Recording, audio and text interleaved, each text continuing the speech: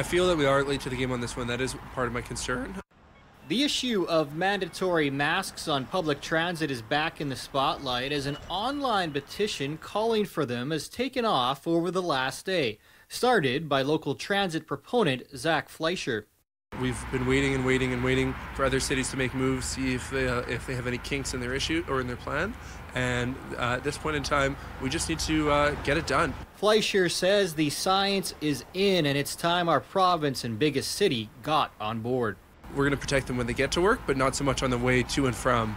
And so that's concerning to me. The local transit union says it supports the conversation Fleischer's petition is creating, but also acknowledges a mandate does bring with it a new set of challenges. We can't have our members enforce the wearing of the mask. It's like enforcing the fare.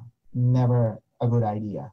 Ignacio says they would need many more inspectors to enforce a mandate and suggests a happy medium, maybe new money from the province and the city to ensure disposable masks can be provided for all riders who need one.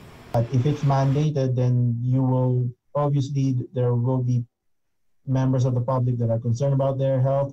They could be wearing their own reusable mask or whatever, and they will demand that others also do the same thing. But on the other side of that, we also understand that there are people who just can't afford that obviously on a daily basis.